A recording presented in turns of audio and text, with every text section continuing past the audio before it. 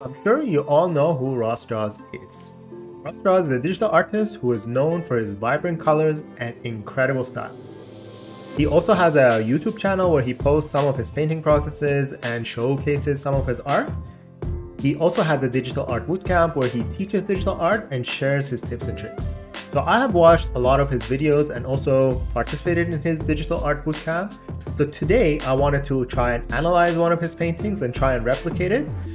And then we'll try to do our own painting from what we've learned from it. So the sketch is very simple. He just outlines with very little detail. And one interesting thing is that he doesn't use black for his sketch. And I think the reason for that is that he leaves some of the sketch in the final painting. So he uses, for example, in this one, he uses a red color for the sketch.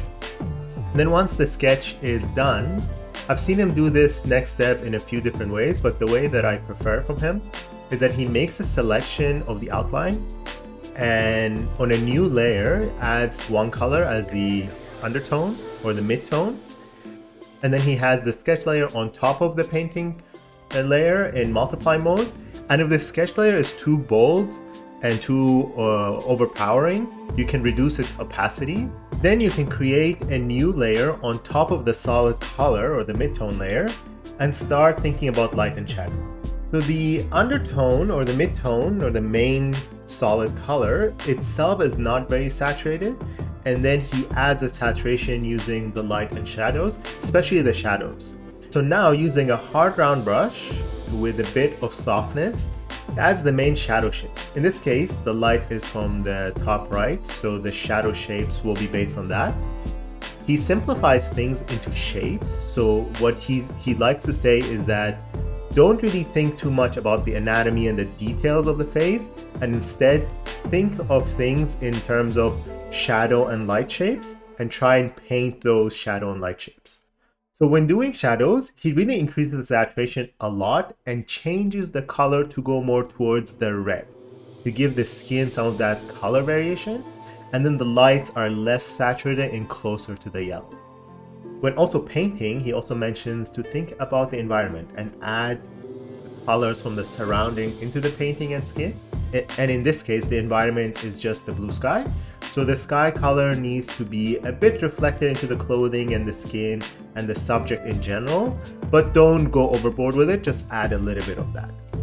The way he paints hair is that he makes them first in these big shapes, and then he starts going in and adding, again, big shadow and light shapes. So he goes in and adds these shadow shapes first, and then adds the light colors first, and then he goes in and adds the really dark lines to give a little bit of more detail. Similarly, the highlight color also goes very light and adds these extra lines and extra areas to add more details. And do not try and draw every single strand of hair. That's not how he does it, and that's not how he makes it look so good. It's just the general shapes and adding big light and shadow shapes into the hair. And then he keeps doing the same thing and adds and looks more into detail and refines it more and more until he's happy with it. He also uses the curve tool a lot to make adjustments in the colors. So I try to do that in different stages and different steps. So now let's try and do my own painting and try and use the same methods and techniques to do a painting for myself. So similar to before, we just start with the sketch. I try to make it as rough as possible with little details and mostly just outlines. And then again, using the lasso tool, made a selection and just painted the whole thing with just one color. And I also made sure that my sketch is done with the red color and not black. And then as I mentioned, we go a little bit more towards the red and darker to do the shadow shapes. And slowly using the round brush, just adding the big shapes for shadow, and then also doing the light in the same way. And then after that, just simply adding the other parts of the painting, like the hair and the clothing. And then after that, something that I really liked in the way he does things is that he has some of these really hard edges in some spots, like around the face, and really does define it, almost like doing line art, but with the red color, and it really gives it shape and a really nice effect. So I did that as well. And then slowly going into smaller brush size to add more and more details.